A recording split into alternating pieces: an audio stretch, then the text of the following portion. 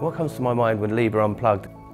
Wow, a crawler crane that can drive without being plugged in, fully battery powered and able to operate for 8 to 10 hours a day. That's incredible. That's what comes to my mind.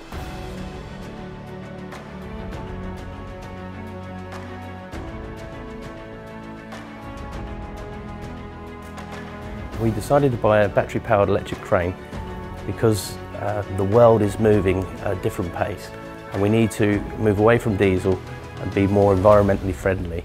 And we was very excited when we come out and see that Liebherr had a battery solution to a crawler crane. The way the UK is moving is in driving sustainability.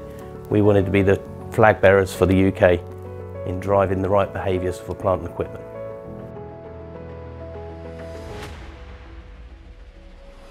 I'm Amy Jacobs, crawler crane operator at Old Oak Common HS2, operating the LR 1160 Unplugged.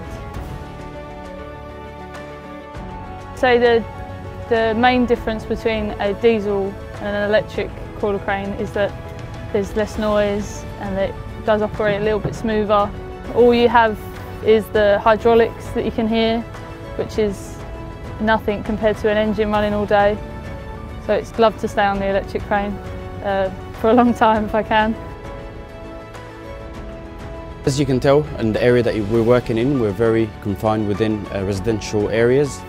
So the impact from construction machinery is quite high and quite risky in terms of air pollution. So having that kind of technology on here helps us demonstrate our commitment to reducing our impacts on the local community and the area in general. HS2 also have a desire by 2029 all HS2 construction sites will be diesel free.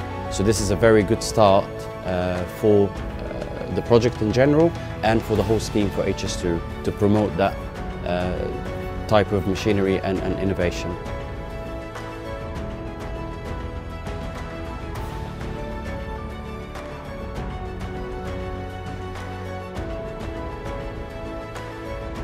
I think my advice would be for other contractors in the world who are interested in dabbling in the electric cranes is to try it. Why would you not try it? It's the future. I think it's somewhere we're all going to have to be at one point.